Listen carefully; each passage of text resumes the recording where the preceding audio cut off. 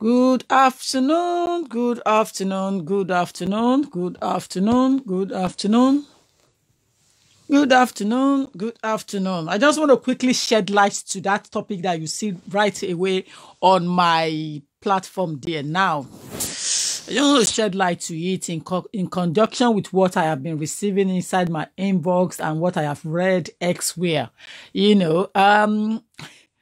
To be honest, I am forced to talk. I actually do not want to comment or talk about this thing. But there are some questions that were raised and asked, inboxed last, maybe end of the last year, towards end of last year. I think there were some questions that came in.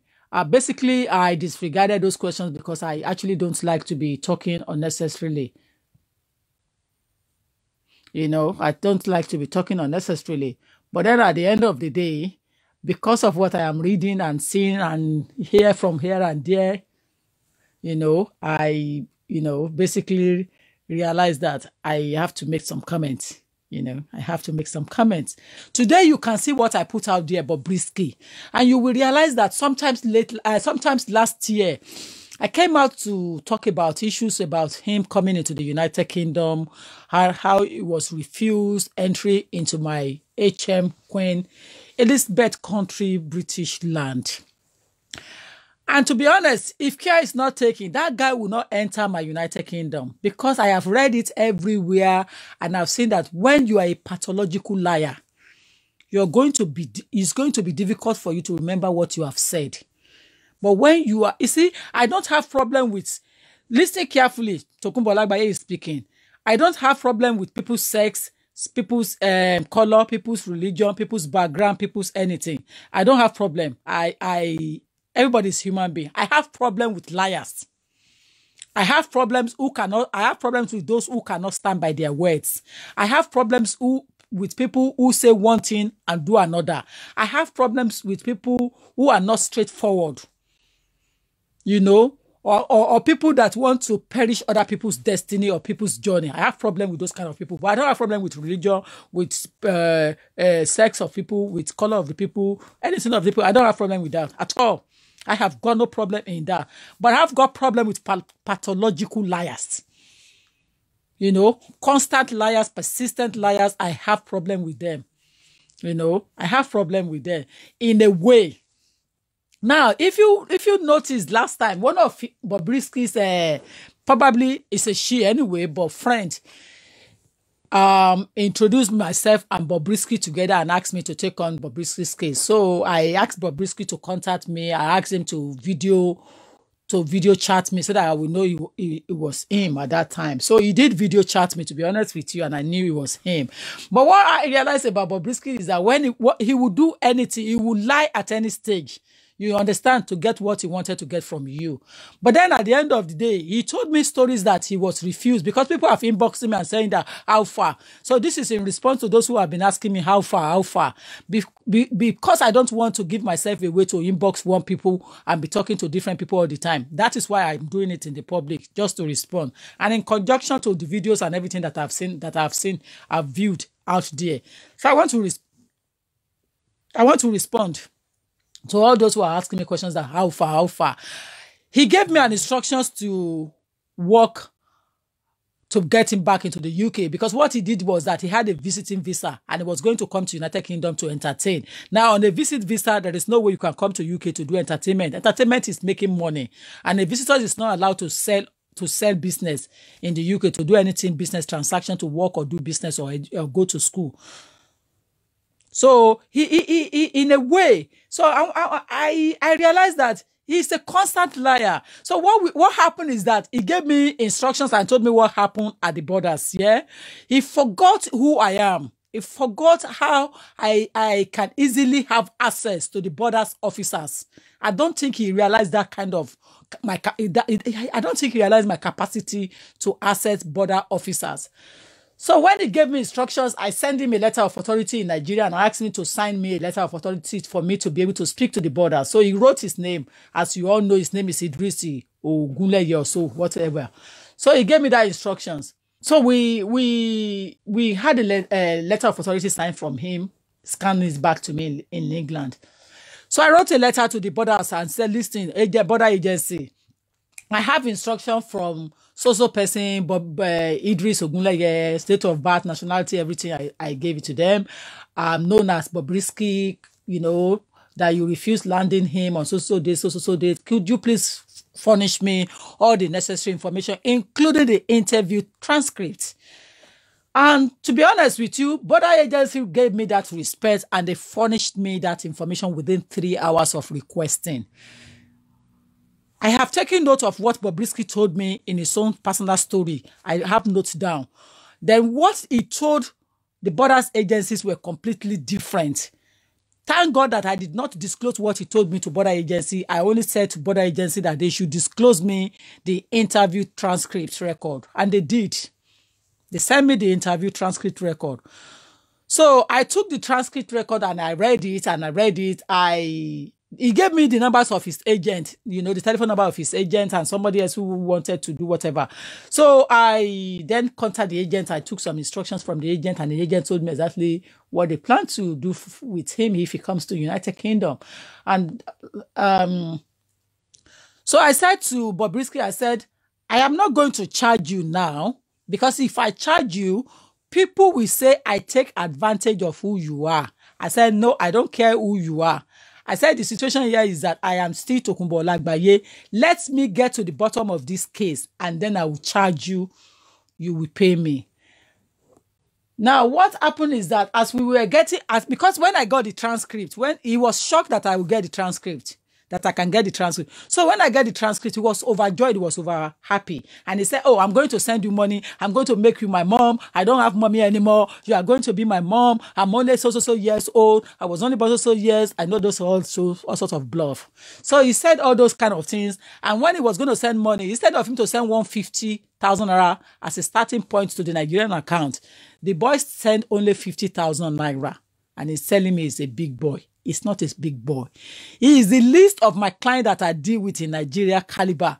You see, I deal with oil magnates in Nigeria and they don't joke with my paying of my money to my account. I deal with women oil magnates in Nigeria. I deal with men. I deal with those who have coins to pay me. Good coins. I mean gold color coins, not just coins of bronze, you know, not bronze coins, not silver, real coins. You understand? I deal with those dance. So he lied. And then I collected the information and I said to him, listen, Bobrisky, I said, this is the only way forward for us to move forward.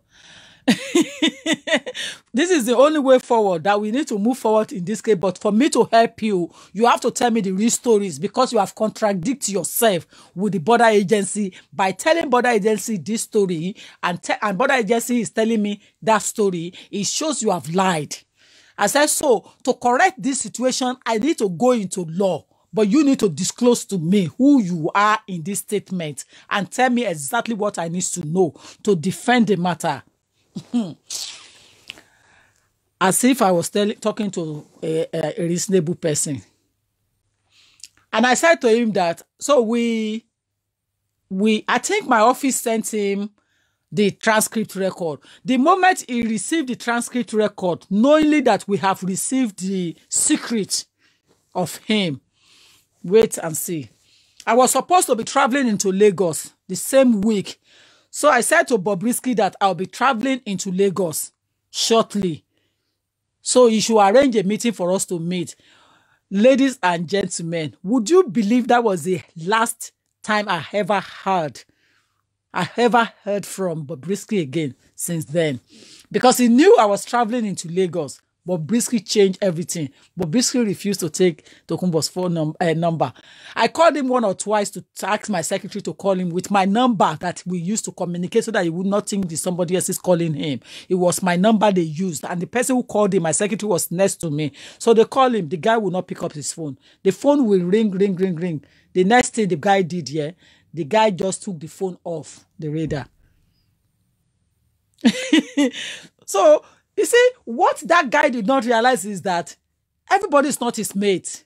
With all him telling lies and talking rubbish, how much has he got in Lagos? How many houses has he got? You see, in agreement with those who have who have blocked him, who have said things about him that he's a liar, I think they were right. Because I do not want to respond to one or two people inbox. That is why I came out to come and respond that I don't have Bobrisky's matter in my hand anymore. And let me tell you, for him to come to United Kingdom, he will need an intelligent person to handle his matter because he has lied on the planet and he has stepped on toes. And that is why he doesn't even bother himself to come into UK. And let me tell you, he lost money. He lost money. He lost so much money because they have paid, they have done this, they have done that. But because he have stepped on some people's toes, they blocked him completely to come to UK. And let me tell you, on the agent that blocked him, I will even say that the guy was right because he lied to me. And if somebody have lied to me, I will believe the other party that person is the real person that talking to us is a liar. So in this scenario,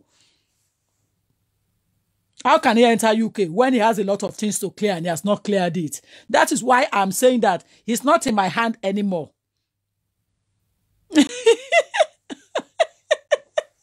understand? It's not in my life. It's not in my hand anymore. I am not handling that matter. So people should not be asking me and say, how far did I not bring him in? He has taken the transcript that I collected from the Home Office, from the borders, and he knew that they have told me the truth. They have disclosed everything to me. He lied. He told them one story, and they told me, and he told me another stories entirely. He is a pathological liar. And look at this. I was going through and reading some news and everything. The information came to me now that he lied that his mother has died. He told me as well that he has no mother that is going to make, you are going to be my mom. Luckily enough, you are old enough to give birth to me. You are going to be my mom. I'm going to take you as from today henceforth. You see, when he wants to take something from you, he will use anything to sweet talk you. Don't let that cajole you. I have spoken with him at length. I have chatted with him. I've done everything. But for us to meet on one-to-one on ground, because he knows that he is a liar, he switched off. He ran off. He couldn't disclose himself. And he think he's stupid. You know that 50,000, the stupid 50,000 he put in my account. As soon as I landed into Lagos, I dish it out. I asked my secretary to go and collect that 50,000. And I dish it out to those who are begging on the street of Lagos. A big girl like us doesn't need your 50,000 naira. It's not even enough for me to buy one tire in Nigeria. The kind of Jeep I'm using in Nigeria, the alloy wheels is heavy. So if your 50,000 is gone, it can do better. It will have been good. But your 50,000 naira cannot even do anything. When I spent 2 weeks in Nigeria, I spent over 2 million. Sometimes 1.5 million I spent in my 2 weeks staying in Nigeria. So we're not in the same class. You're only giving your friend, what is it called, 500,000 naira. For doing a Adini of so Borokini in or your area or Ilorin. If I was there, I'll probably put 2 million naira down, and you only put 500,000 naira down. So Sheikh Beniwa, but basically, and now you are not in the class. You are somebody who is a pathological liar. Don't spend time on that. Listen. On the average, how much do you make a week? In a week, I make. I want to be sure, so. In a week, I make nothing less than 700,000 to 600,000 because I sell cream, and my cream full package is 200,000. So most times I sell like 2 in a week. So did you hear that? You only make bloody 600,000, 700,000 in a week, and it's bluffing. Did you hear that? Only make 600, 700,000 in a week. That is just over 1,000. That's just a little bit over 1,000. And it's calling himself a big person, big celebrity. Forgetting about the oil magnates in Nigeria. Forget about those who have got big, good business, making 10 million in 1 month. This guy is a pathological liar. And I doubt it if he does make that 600,000 to 700,000 self in that week that he's talking about, But he's just over-exaggerating himself, 2 in a week. Sometimes I sell 3. And my shop, I own a shop too. So we make like 100,000, 150,000. Where's your shop? I have a shop at Lekki Phase 1, and I have one at Ozone Cinema. Don't let them do shakara to you when they say they have shops at Lekki Phase 1. Gbese lo ba de. You understand? Those shops, some of them are hoeing. They cannot even afford to pay their rent. Those shops that they hold, that they are renting at Lekki Phase 1, my research have told me that many of them are in debt. They cannot even afford to pay their rent, and they are calling themselves Big Girl Lagos or Big Boy Lagos. Not lie. And I've read it elsewhere again saying that his mom is late. And he's just repeated himself now to say that his mom is late. So who is telling the truth, who is lying? But in conclusion to the reason why I brought this thing up today is to respond back to all those that have been asking me how far an update on his coming into United Kingdom. I am not his lawyer and I'm not his agent. The last time I worked for him was to retrieve the transcript from the border agency. You understand? That was the last time, that I responded to him, getting the record transcript of his interview with the border agency into the United Kingdom, and I gave it to him. And that was the last time I've ever heard from him. So to all those that have been questioning, inboxing, and asking me how far and asking for updates, that is the update for you. Peace off. I have told you I don't discriminate against anyone. I am responding to the public regarding his case because I cannot disclose his case. But I just want the public to know that he is a pathological liar. If he says something here, he will say another thing elsewhere. He's not my client. He's not my client because we have not done anything to make us be clients and lawyer relationship. But I just responded. So if you like Ayowolabi, you can listen. And if you don't like, that's yours, So that is the case. Whoever is under that name, please don't insult anybody and don't insult me here. So just follow the simple mathematics and instruction. Is that I responded back to the public at large so that people will not say that they've not heard anything that I think lawyer Tokunbo is handling his case. I'm not handling Bobrisky's matter. Bobrisky's case is not in my hand anymore. Even the agent that is claiming that is his agent confirmed that he's a liar. That when he tells you something, you should use your common sense to apply to it. I'm a lawyer, I'm a speaker, I'm a motivational speaker. I have every right to do anything I like on my platform. And what I don't think worth it, I will not talk about it. The reason why I brought the Bobrisky case out is to just debunk those who are giving me a headache and asking me an update about him, about his UK visa. He won't get that UK visa easily because he lied too much on his document. And I told you now, and I just go and listen to this audio back. He cut the conversation himself. He ended the relationship himself because he knew I was in Lagos. I don't know whether he has done something secret that he doesn't want me to know about. So, and I think it was part of his lie that he does not want me to debunk. That's why immediately he knew that I have landed into Lagos. He disappeared on my radar. But I'm too big to have time to be looking for a small chick like that or a small client like that. That I only got 50,000 naira to pay, 50,100 pounds when I charge almost how many things per hour in the UK to work. So I don't have time for that kind of cheap commodity or cheap business. So that is why I decided to disregard him and cut him off my system as well. So since then but after then I've spoken with the agent anyway, but the agent does not believe in him as well. They said he's always a liar, so that I should apply wisdom in my dealings with him. But I've taken every advice I receive on board and I've cleaned my hand off, and that is Sefine. That's the end of that journey. So you have heard it yourself. You have listened to the conversation. Ladies and gentlemen, it's just about Bobrisky, and that's the issue here. So I've got to go, Daddy.